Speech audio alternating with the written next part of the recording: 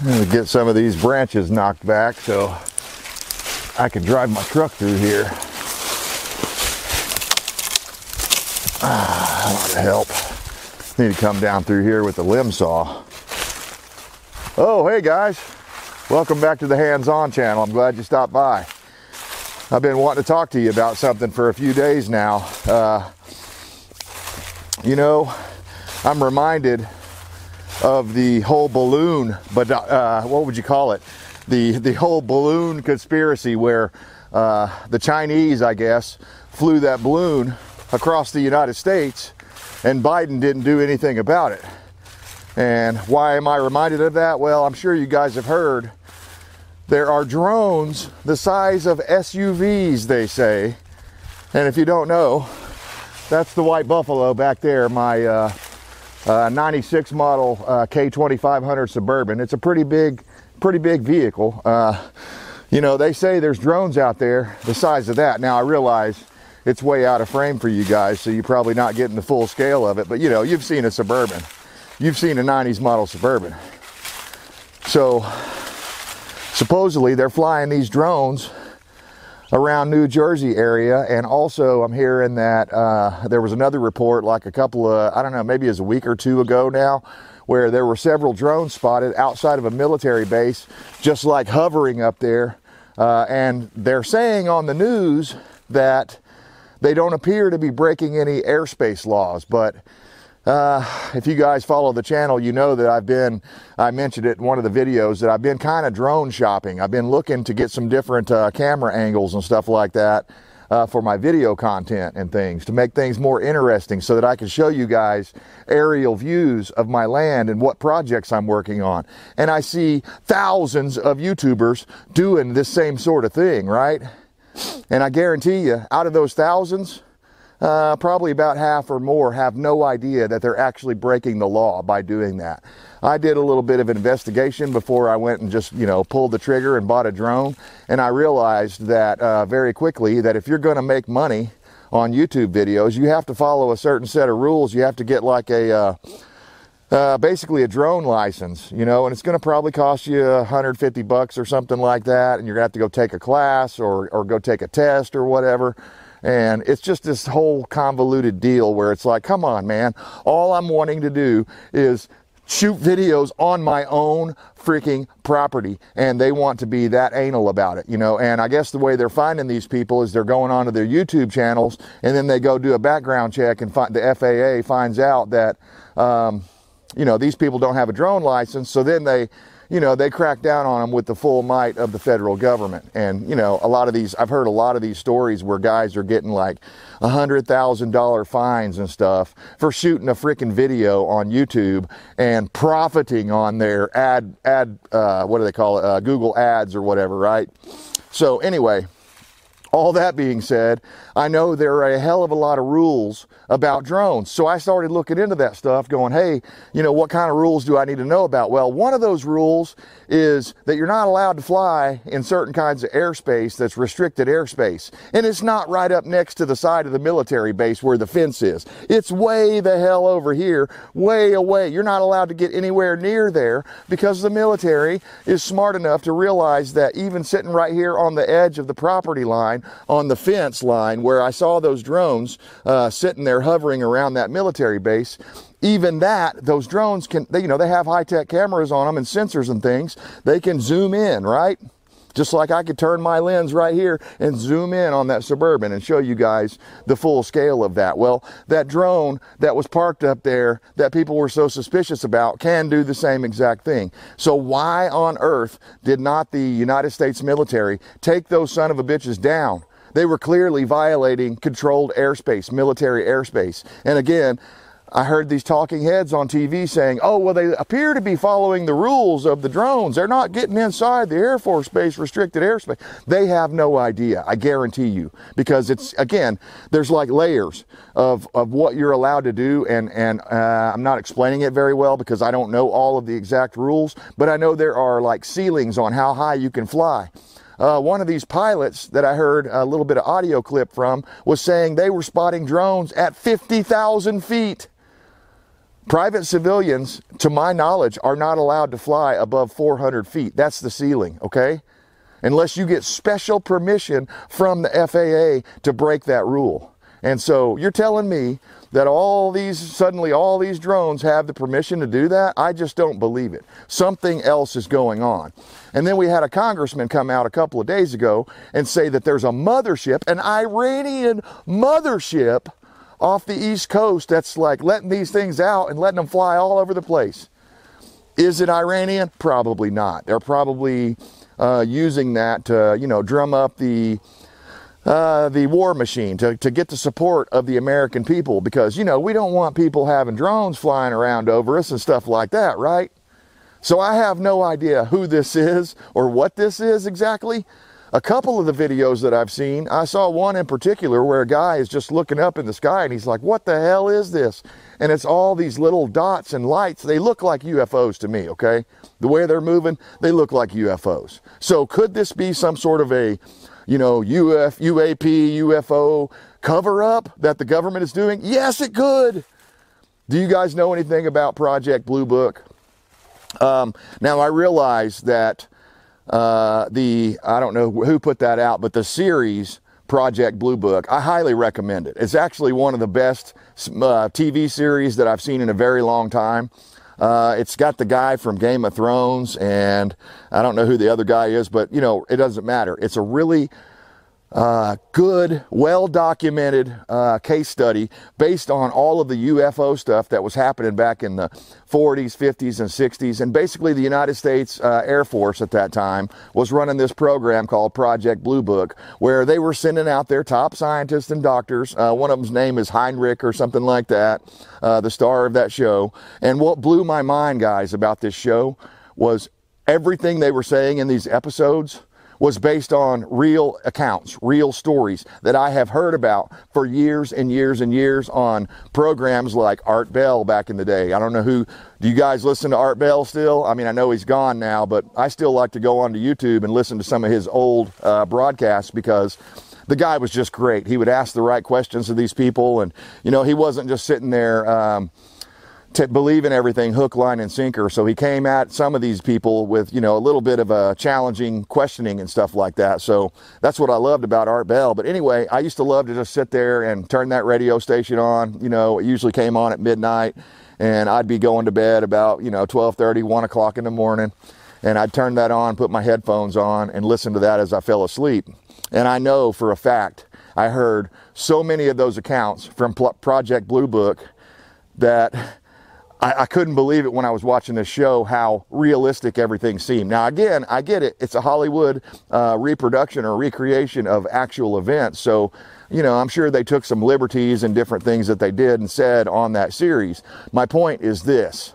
Project Blue Book's entire purpose was not to prove what these UFO things were or what they are, if you believe that sort of thing. They were to disprove them. They were to call it swamp gas, to call it, you know, weather balloons, to call it whatever the hell they had to call it to take the attention of the public away from that and put people's minds at ease. So if you're one of these people at work that are like, hey man, I think these are UFOs, then your buddy over there is probably going to be like, oh no, it's drones. I've seen the pictures. It looked like drones to me. They had red and green, red and blue lights on them and stuff like that and all this. I mean, come on guys, if there really are UFOs and aliens out there, do you think they could not figure out that, hey, these guys all use like red and green lights to signal, you know, to signal to other aircraft that they're in the air and to look like regular normal aircraft. So again, my point is that, you know, these aliens, if they exist, you know, have come all this way or whatever, however they're using this technology, and they could easily turn on a red and a blue light or whatever to make people think that it's a, you know, a normal aircraft, nothing to see here. So am I saying it's UFOs? No, I'm not. I tend to think it is drones, but again, I'm not there. I'm not living in New Jersey, thank God. I couldn't imagine living in a, I'll just say it, a shithole city like that. I mean, my God, I would probably be suicidal if I lived there. And I hope none of you guys are. I suggest you get the hell out of there because there's too many people there. So anyway, That's the way I look at pretty much all of cities and towns and stuff like that. As soon as I go to town, I'm ready to get the hell out of town because it makes my skin crawl. I can't stand to be in large masses of people like that. Again, it makes my skin crawl, and I want to get back out here to my land where I feel comfortable and I feel like, at least I kind of know what's going on and stuff. So anyway, this drone thing has got me pretty concerned because is it some Iranian mothership? For one thing, I've never even heard of an Iranian mothership. What in the hell? And if these things are actually the size of SUVs, then that would be one hell of a mothership, okay? We're talking more like an alien type mothership is what I think of. So as soon as that dude said that there's a mothership, an Iranian mothership, I'm like, what in the hell is going on? So I don't think any of us really knows. Could this all be a distraction? Could this be the Department of Defense doing some sort of a new type of drone experiment or whatever? Or could they have already had this technology and they're just doing it to cause a distraction so that we won't look at something else, whatever they're doing over here? Instead, we'll be looking over here at this drone bullshit. So I don't know what the answer is, guys. I'm just posing the question. Every time I kind of went through the same process when the Chinese spy balloon was going across the United States of America. And we did nothing about it. It feels very similar. Should we shoot one down? The United States military, yes, indeed. If we really don't know what's going on, we should shoot one down, at least one, maybe all of them, but at least shoot one down and at least check it out, see if we can figure out what the origin of this thing is, what's it made of, and something else is not lost on me either. Every single time throughout the history of, modern aviation, the United States military has had, let's give the example of the SR-71 Blackbird. Some people spotted that thing from the ground and had no idea what in the hell it was. They thought it was a UFO because it looked so different. Or when the B-1 bomber, the big triangular, boomerang looking thing, when that came out, I'm sure there were people that were saying, oh, I saw a triangular UFO and stuff like that. So my point is, could this be some new level of, what would you say, I don't know how to describe it, but where you have all these drones linked together and you're able to fly them from a single source. Maybe that's some sort of a thing that they're testing right now, and they're just not, they're keeping a tight lip because it's top secret, right? We don't want that information getting out. But ever since the Ukrainians weaponized drones against the Russians, I've looked at them a lot differently, okay? Drone warfare is a real serious possibility, and it's already going on to a small level over in Ukraine. But my point is that I think the military in the United States, the people at the Pentagon, saw how effective that was and how hard it was to stop them, and they're licking their chops and rubbing their greedy little hands together and thinking about all the money they're going to make on their newest weapon system that relies on, autonomous drones or something like that, where they can be a fleet of these drones that come in. Maybe they have explosives on them. Maybe they're just used for surveillance at this point. Who the hell knows? But when you've got wide open borders like we've got, and you've done it intentionally because Biden did that, when you've got, just all sorts of problems that have materialized as a result of Biden's open border policies and the potential for who knows how many terrorist groups and, cells, they call them, all those terrorist cells that could be waiting right now for the call. Maybe they're flying them. I have no idea. And I don't think the media does either, because again, they're talking shit out of one side of their mouth saying, well, it doesn't appear that they're breaking any drone laws. Meanwhile, these things are flying at nighttime. They're flying very, very close to military bases and stuff like that. Close enough to me that it appears they're breaking the restricted airspace rules. So that makes me think, because the military is not doing anything about it, that makes me think it is the military, our military, that's doing it. And with that, was he a congressman, I believe? I can't remember the guy's name, but the guy that said there's an Iranian mothership off the East Coast.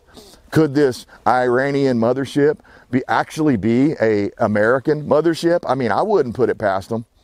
I certainly wouldn't put it past them. So guys, let me know down in the comments, what the hell do you think this is, and why is the Biden administration not even acknowledging it or doing anything about it to stop it, not giving the authority or the authorization to shoot one down and investigate it and figure it out? Or, you know, I don't care, get a net and hang it off the bottom of a helicopter or whatever you have to do if you don't want to shoot one down. Figure out a way that you can catch one of these things and dissect it, you know, reverse engineer it and figure out who it belongs to. What's the origin of this thing? Of course, that may be hard to do today, considering all electronical parts come from China.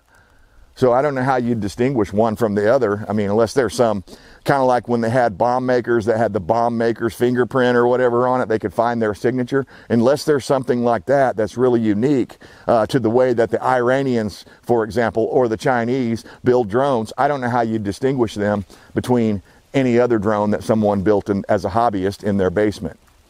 So yeah, and there's been a lot of other stuff where Congress is trying to crack down on DJI particularly. They're like the leading manufacturer of what they call prosumer grade. I hate that word. I hate it when they make up words like that. So basically consumer upper level drone equipment is pretty much dominated by this company DJI. And if you don't know anything about them, they're obviously a Chinese company. That's where everything and all the drones come from. But for whatever reason, Congress has specifically, intentionally targeted DJI alone, which is very weird because all these other drones come from China as well. And if they could be used to, you know, send information back to China, let's say I get a drone and I'm out here flying it around, and somehow that thing links up to the satellite and pings you know, sends some of it back to China so they can see what I'm seeing. Again, DJI is not the only one. There are dozens of these Chinese imported drone companies. So again, you know, too little, too late. It's like the Congress is trying to do something about it. And on one hand, I can see that as sort of a good thing, sort of a good intention. But again, it reminds me, the path to hell is paved with good intentions. So, you know, it's like, again, everything they do just screws things up worse. It got so intense there towards the end of the election and stuff that, I mean, I was just basically 24-hour news cycle stuff all the time. I just can't take it all the time. I have to take a break from time to time. So that's what I did. And the only reason I'm talking about this drone thing is, again, it could be a national security issue. It could be either someone spying on us, again, like the Chinese did with their spy balloon that we allowed to fly all the way across the country, or it could be, again, some hobbyist that's just out there, you know, trying a new thing. Or it could be the Department of Defense, or it could be UFOs. I mean, I guess technically it is a UFO because we don't really know exactly what it is yet. It's just people are assuming they're drones. And I'm sure on one of the videos, the only video that I saw where this drone, this big drone, flies through a neighborhood fairly low, and the one that I could say, okay, I could see why they're saying this looks like a SUV flying through the air, because it was massive. And the one that I saw, I thought I heard some like propeller noises, you know, prop noises, right, as it was flying by, which makes me think it is actually a real drone and, you know, not some alien UFO or something like that. So anyway, pretty wild. But one thing, you know, I want to just say this as a public service announcement. Let me tell you something. If you're ever out and you see something really weird that you want to record, do us all a favor. Don't hold your phone in vertical mode. I freaking hate that crap. You can't see all the picture. It's awful trying to watch videos in vertical mode. And I don't know why people do that. But still to this day, I see people, and I get it, certain platforms, you know, like I guess TikTok, I don't really go there, but some of these platforms require you to use that vertical format. And if you're going to put it on YouTube, let's put it this way, make it to where I can blow it up and look at it in full screen and not have two black bars on each side of the thing. That crap drives me crazy. So if you're ever going to capture something, all you got to do is before you hit record, turn your phone to landscape mode to where it's this way, and then hit record, and it will record in landscape mode. That way, if anything happens over here, or if you need to blow it up or whatever and get a close-up of this damn thing, you can. But anyway, mini rant concluded. That just, I don't know. Let me know down in the comments. What do you guys think this is? Is it aliens? Is it UFOs? I mean, obviously it is. Is it the DOD? Is it Iranian mothership connection? These people are insane. We live in an insane asylum, and the inmates actually run it. So anyway, guys, I appreciate you tuning in. I'm going to get back at it out here, continue on. I'm just cleaning up my little path here so my Suburban, the white buffalo, doesn't rub on it as it goes down through here. But I'm going to continue on. I hope you guys are doing well out there and getting your projects done. Hopefully I'll be able to update you guys pretty soon. We're still going forward on the cabin plan. I don't know if I'm going to be able to get the pier set before winter and all this, before it really kicks in, but we're trying. We're just we just keep on putting one foot in front of the other and see what we see. Of course, hopefully it'll get a lot easier when prices come down after Trump takes office. So appreciate you guys tuning in. Until then, we'll see you next time.